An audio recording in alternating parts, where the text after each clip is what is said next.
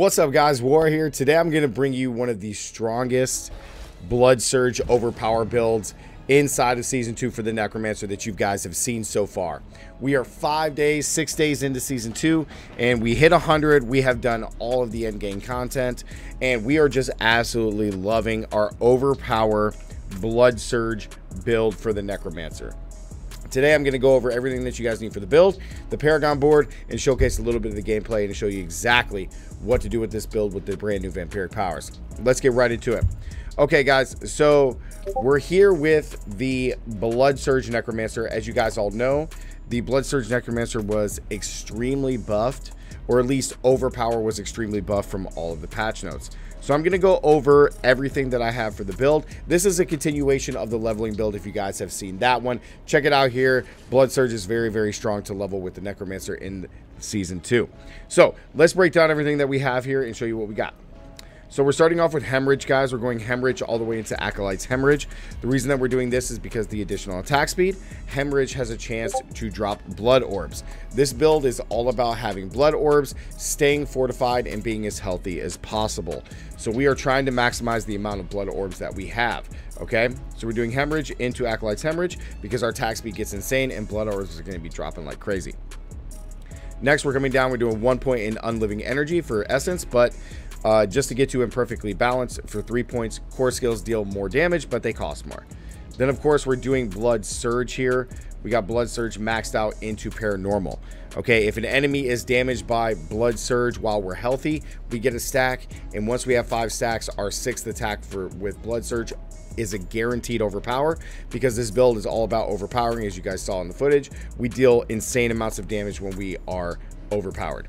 Okay, so we're gonna go do that, and with as much attack speed that we actually have on the build, we get that 6th count very, very quickly. Then we're gonna come down to our corpse and max skills. We're doing Blood Mist into Ghastly.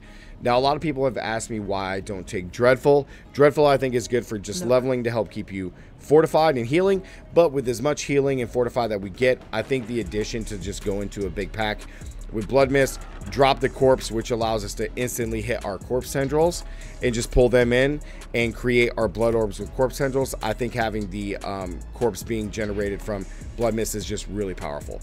Okay, so nothing else there, guys. We're going to come down to our curses. This is where we really excel in the build. We're taking 3 points in Death's Embrace, where we deal more damage to close enemies, because we are technically, even though we are AoE build, we're going to be up close and personal, and then they deal 9 less damage to us. Then we're taking 3 points in Amplified Damage. We got 2 more from our amulet, so we deal increased damage to cursed enemies. Every enemy should be cursed all the time, no matter what, and we're doing that with Decrepify. Okay, now once we get into the vampiric powers, I'll showcase how we curse there, but this is our main curse here with Decrepify. We want this.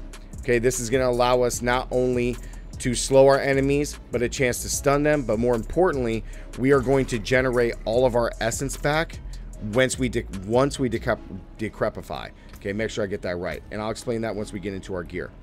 So we are going to be doing Decrepify all the way into Aberrant Decrepify. The reason for this is, even though it's a lucky hit, okay, it's a decent lucky hit chance that we have on our Blood Nova, and with as many hits as that we're doing, we should be able to proc this. This is going to help give us our cooldowns being reduced by 1 second. Our main cooldown that we want to get reset all the time is Corpse Tendrils for infinite pull and stun, but to help redo and recast our Bone Storm. Okay, now we're going to come down to the bread and butter of the build. We are going to be doing Corpse Tendrils into Blighted Corpse Tendrils. This is where we stun, this is where we slow, and we have a 35% chance to drop a Blood Orb when we damage an enemy. So when we pull in a big group of monsters, each one of those has a 35% chance to drop a Blood Orb, and then we're going to be dealing insane amounts of damage once we pick those up. This is very good. It's going to help keep us alive. Now, we are taking every single blood skill that we have. Every single blood skill, no matter what. Gruesome Mending for more healing from all sources. This includes pots, the blood orbs that we pick up, etc. Then we're doing Transfusion. On a lucky hit, our blood skills have a chance to drop a blood orb. This happens every 4 seconds. This is great. Coalescent Blood. While we're healthy, we deal 18% more damage. Very strong here. If you can get an amulet that has this, this is good. 3 points into Drain Vitality. On a lucky hit, We have a chance to fortify 8% of our health, which is really good. And 8% of my health is 1500, which is nuts. Then with Tides of Blood, which is arguably the best one for this build, which is the extra 2 points I have from my amulet. Our blood skills deal even more overpower damage. This this damage is doubled while we're healthy. We should always be healthy. It should be very rare that our health is actually below being healthy, if at all taken away from being fortified. Now we're going to come down to our ultimate skills here. We're doing 3 points in Inspiring Leader for more attack speed. From our now they changed this. It used to be 4 seconds, now it's 2 seconds. While we're healthy for 2, we get attack speed. Huge. Then we're doing Standalone as well as Memento Mori, sacrificing all of our minions, increased damage reduction, and our sacrifice of bonuses for our warriors and mages are increased by 60%, which is pretty dang good. Now our ultimate, we were doing Blood Wave in the leveling build because Blood Wave with the Tidal Wave power, you throw 3 Blood Waves and you create 9 Blood Orbs. This is good, however, Bone Storm in the end is just better. Bone Storm is going to give us damage reduction while it's active. We're going to have an increased crit chance, and then we are also going to be able to have some nice just added effects with our gear. So Bone Storm in the end is better than Blood Wave because Blood Wave isn't necessarily doing damage the same as Bone Storm, but the benefits are much better. We don't care about the slow. The Blood Orbs are good, but because we're creating so many of them anyway, we want some more defense, and we want to be able to stay alive a lot better. Okay, so we're doing Bone Storm there. Then our key passive, of course, is Wrathless Vigor. This was insanely buffed in the new patch into Season 2. After being healthy for 12 seconds, we have an auto overpower. The timer is actually reduced by 2 seconds each time Blood Orbs heal me or overheal me. So because we're going to be creating so many Blood Orbs and picking them up, this is going to reset our guaranteed overpower. So we're going to have more overpowers all the time. Okay, very big here. Now let's go into our Book of the Dead. We are sacking everything. Sacrificing our Skeleton Warriors for more crit chance. We are sacrificing our Mages on Bone for more overpower damage. And then we're sacrificing Golems for 10% increased max life. Now, during the stages here, you can kind of go back and forth. I want to showcase this because our resistances are darn near maxed out. A lot of your resistances on Necromancer are going to come from your Paragon board and a few gear pieces, okay? These stats are pretty solid, but I want to show you what happens. Necromancer is an intelligence-based class, so intelligence naturally is going to give us more all resist, okay? So the more intelligence that you have, the more all resist you're going to get. But we have a secret tech here for Necromancer. If you sacrifice defenders, we get 20% all resist. Now look at everything is super maxed. So if you don't care so much about crit chance, or if you have a decent crit chance, you could just max out all of your resistances. It's insane. Now, if we put this back on, I go from 27% to 35%. It's a huge boost, okay? 8% increased critical strike chance is pretty good, and we want it. My defenses are super good. They're not quite maxed, all of them, but with how much health that we have, which is 20,000, on top of getting a barrier as well as fortification, our resistances are pretty solid. I think we can survive. I'd rather have the extra 8%, but if you feel like you're a little squishy, then take that. Okay, next, let's get into our gear, guys, before we get into the Paragon board. You guys can see here that I have 14,000 attack power, 8,500 armor, and I have over 20,000 life. Okay, the more life that we have, the more that we fortify, and the more damage that we do when we overpower. In the patch notes, everything got changed from base life to max life, so that's why our life is so insanely high. So let's go over the gear. We're doing a Shielding Storm. Each time a Bone Storm does damage as an enemy, we gain a barrier. This is why we are so tanky, okay, for 10 seconds. Next, on our breastplate, we are doing Might. You can also swap this out for Disobedience if you would like more regular armor. The damage reduction is good. I was toying with Disobedience before this. I just didn't have another good Disobedience roll. So Might is good. Also, guys, we were using Blood Artisan Cuirass. This is also very, very strong for the Blood Nova build, or any other blood build for Necromancer. We get more damage, we get more healing, and then we also get more max life. The extra ranks in Bone Spirit aren't necessary, but when we pick up 7 blood orbs, we send bone spirits to deal damage. It's okay. We had this until we got some really good damage reduction in total armor chest piece here. So you can swap this out. This is also just as good. In our gloves, of course, we're doing Blood Bathe, which is our blood surge. This allows us to have a second blood surge, kind of just pop out. And then we're doing Blood Moon breeches in our pants. Okay, these are brand new. These are going to be one of the new uniques. Your minions have a 3% chance to curse enemies. Not important in this variant. Enemies affected by one of our curses take 70% multiplicative overpower damage from us. Where do we curse? With Decrepify. As long as the enemies are cursed, this trigger for 70% will always be active. Now, I do want to make sure that people, when they're playing this build, that you are able to do this without the pants. You can do this. You can just use normal pants. That is completely fine. You can come over here and use pants just like this, and you just stack up armor. And then what you do is you put your bone storm barrier ability on here with shielding storm, and then in our helmet we just add disobedience and we're good to go. Okay, in our boots, one of my favorite powers in the entire game is Ghost Walkers. While we're unstoppable and for 4 seconds, we get increased move speed, but more importantly, we can move freely through enemies so we're not jammed up. This is very good. You're going to see why this works really strong with our vampiric powers. In our blade, because we're not doing a two-hand, we got Grasping Veins. For our tendrils, we get increased critical strike chance and deal more damage. In our offhand, we're doing Untimely Death. Okay, each percent of my max life I heal beyond 100% gives us 0.5% bonus overpower damage on our next overpower attack, up to 60%. This will always be hitting, and this is where we do insane amounts of damage. Very strong ability. In our amulet, we're doing Wrathness Chosen. This is a requirement for the build. You have to have it. Whenever we overpower, we get increased attack speed. Whenever we overpower, which is going to be all the time, our attack speed is going to shoot through the roof. In our rings, we have Umbral. This is probably the best resource management power that you can have. And we got lucky and we have only found one, and it is a max roll of 4.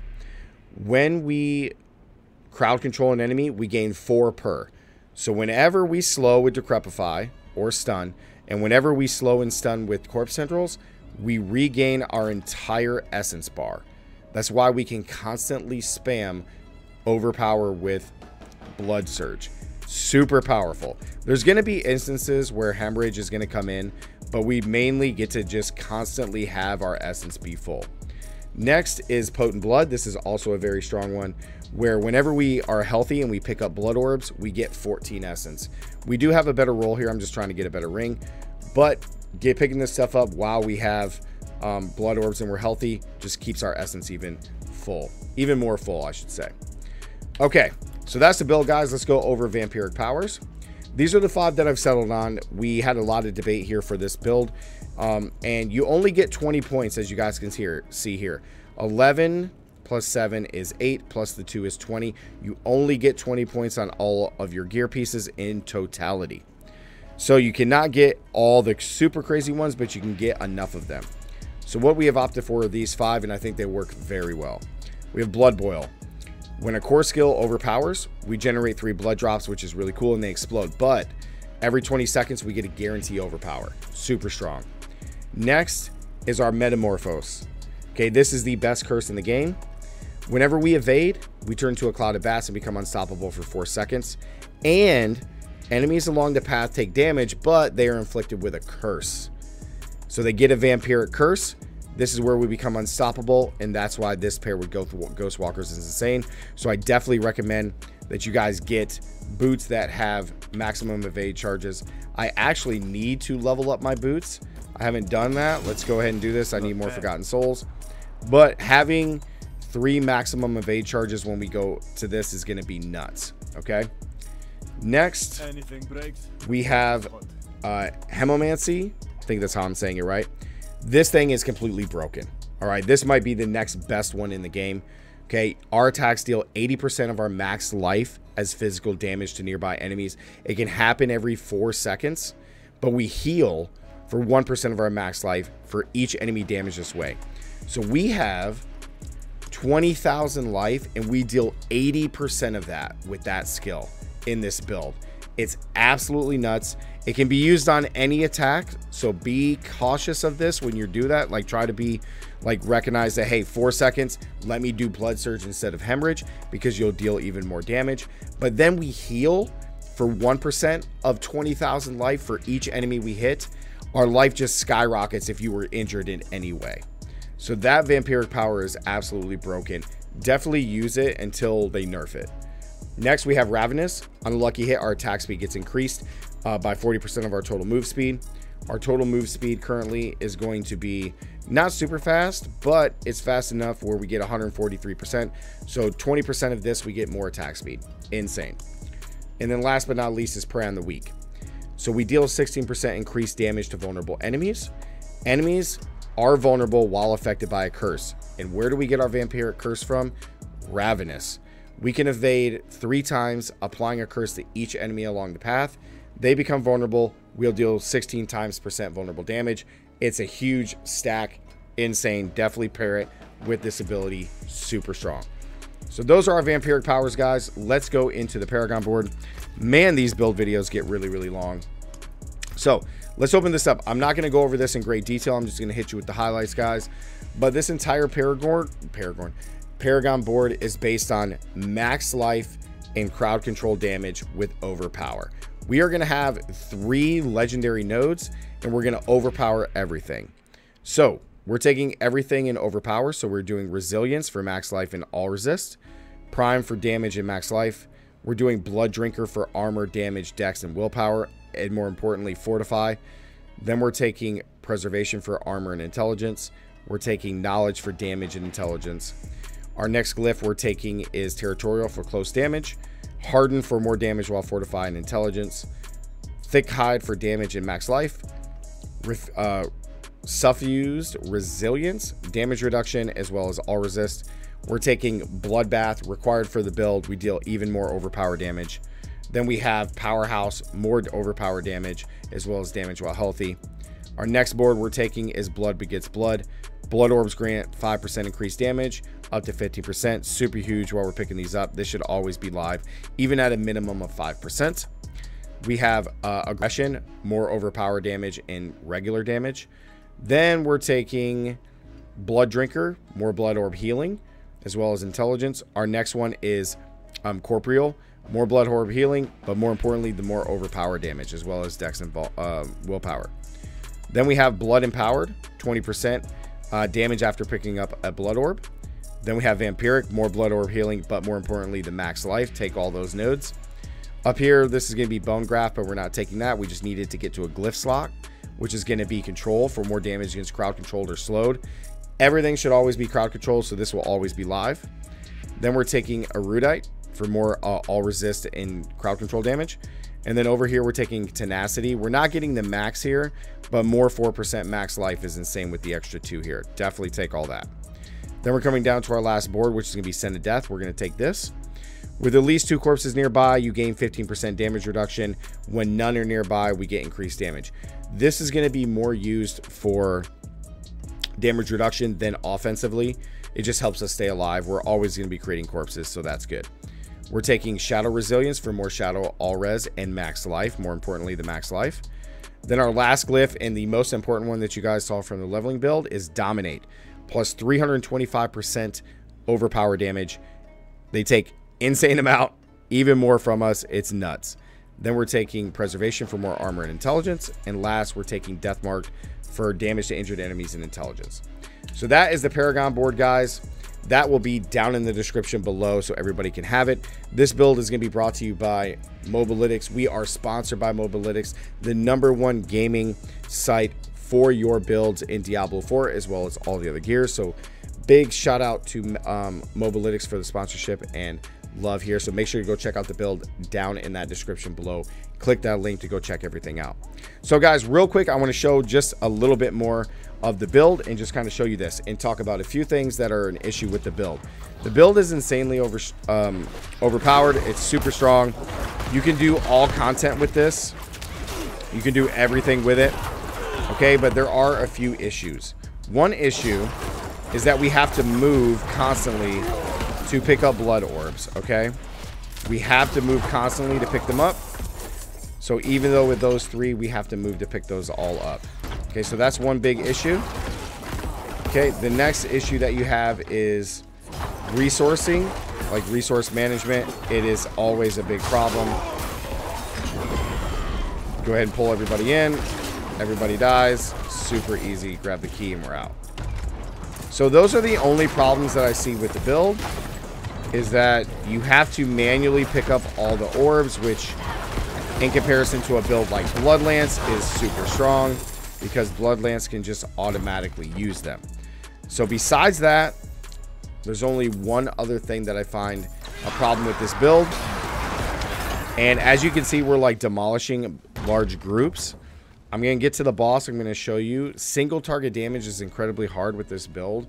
It can work, but I want to show you guys that it is a little tough.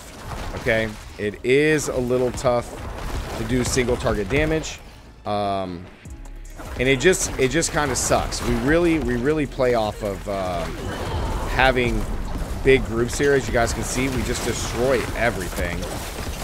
And you can just constantly grab it all. Like, you just constantly corpse tendril them. You constantly curse. And you just gotta try to stay really mobile with this build and just move as much as you can. That way you're picking up all the orbs. But besides that, oops, the build slaps. Okay, it kills absolutely everything. I want to fight the boss just to show you guys what happens with the boss. As you can see there goes the vampiric power.